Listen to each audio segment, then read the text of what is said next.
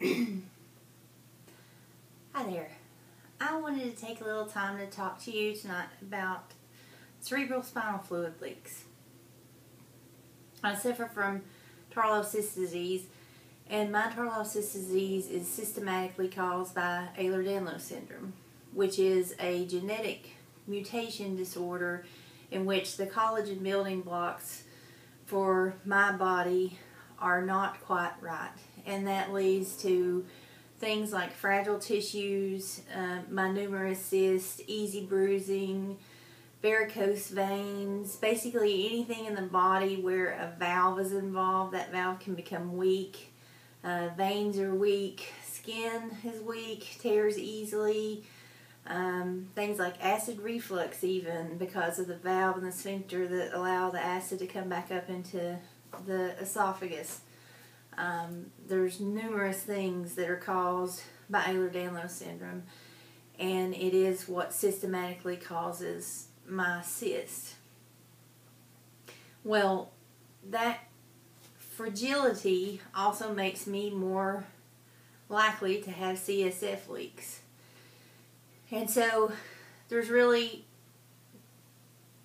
you can have two conditions with your CSF system that are abnormal. You can have high pressure or low pressure. I actually suffer from high pressure all the time. And I will tell you, especially if you have had recent surgery in which your dura has been opened or your spinal fluid system's been breached, such as an epidural or a spinal tap, you really need to get your doctor involved if you have any kind of headaches, because there are traditional things that we can do to kind of self-diagnose what's going on, but truly there are some cases that don't make much sense, and that actually happened to me, and my need to have emergency surgery, and I'll tell you about that at the end. But basically, what you're looking at when you have a CSF leak is usually a headache.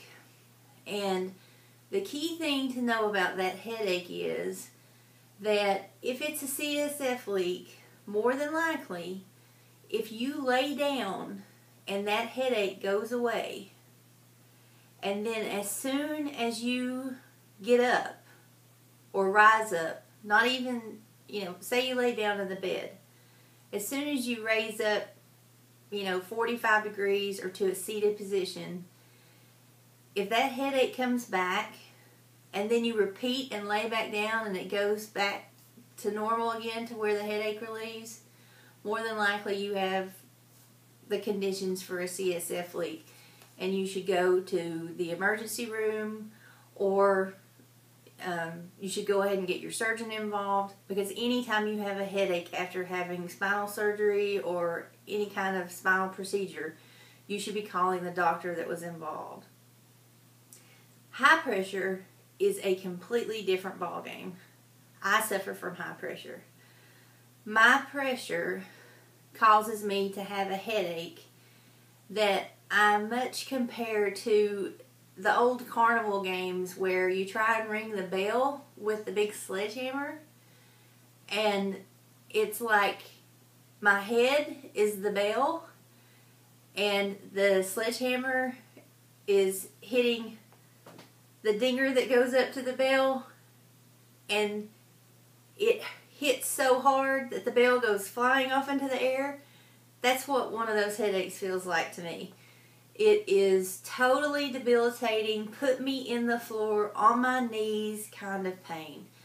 And truthfully, the most often time it occurs is when I'm on the toilet.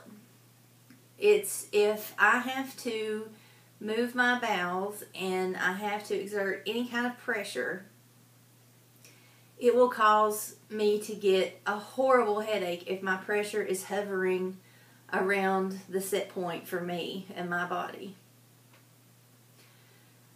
The headache is not like any other headache I have, because I suffer from Chiari malformation, so I have Chiari headaches. I suffer from migraines. I suffer from cluster headaches. I have a headache more days than I do not.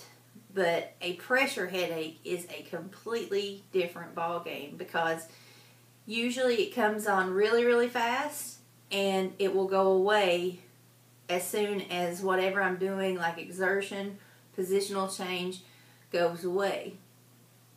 Now, it's a different ballgame if you actually are suffering from undiagnosed intracranial hypertension, which is what I did back in 2009, and I had basically a constant debilitating headache for 2.5 months until my spinal fluid pressure was relieved.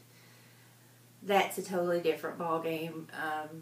It's just a constant headache that you can't get away from. Nothing will touch it, no pain meds, but it wasn't to the point of where it would put me in the floor like a sudden pressure increase will. But here's the thing. When I had my surgery last September and I returned home, within 24 hours I started having complications. I had been in Dallas for almost 10 days after surgery, and literally I didn't have hardly any problems. And then when I came home, I started getting a huge amount of swelling over my incision area. There were actually like 3 different pockets of swelling, and I had an MRI, and 2 of the pockets were seromas, but the third they really couldn't tell. And I felt incredibly bad because my surgeon in Dallas and I talked on the phone, and I was incredibly pig-headed because he was afraid that I had a leak, and I was convinced that I didn't because I had every symptom of having high pressure.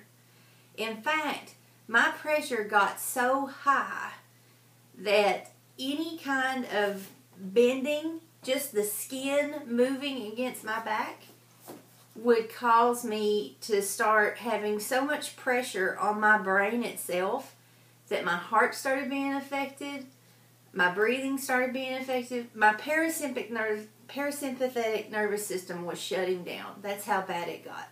And that was on the plane to Dallas to go have surgery, because my symptoms got so bad. And I had talked to my surgeon, and I had realized that something had to happen. I didn't know what was going on, but something had to happen. And what was happening was, I did have a leak, but my CSF system had basically just emptied into my sacral area, and so I still had some sense of integrity to my CSF system. It just wasn't where it was supposed to be.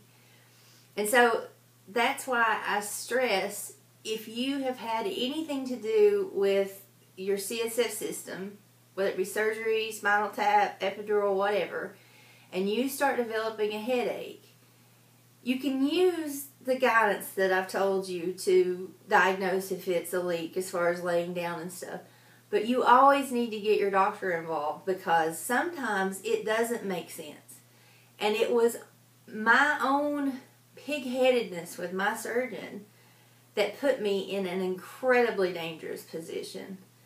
And when we got in there, I had a leak at my S1. It was not an area that had been worked on, but it was my Ehlers-Danlos syndrome and the fragility of my tissues.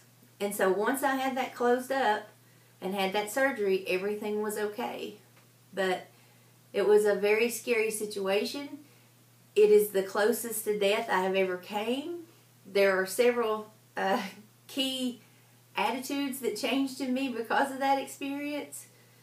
But I can't stress enough getting your surgeon involved, or if you've had a neurologist do a spinal tap or something, getting them involved anytime you have a headache. I hope this has been informative for you. Please give me your feedback and your comments. I welcome them. And keep tuning in for my videos. I have several that I want to make. Thank you.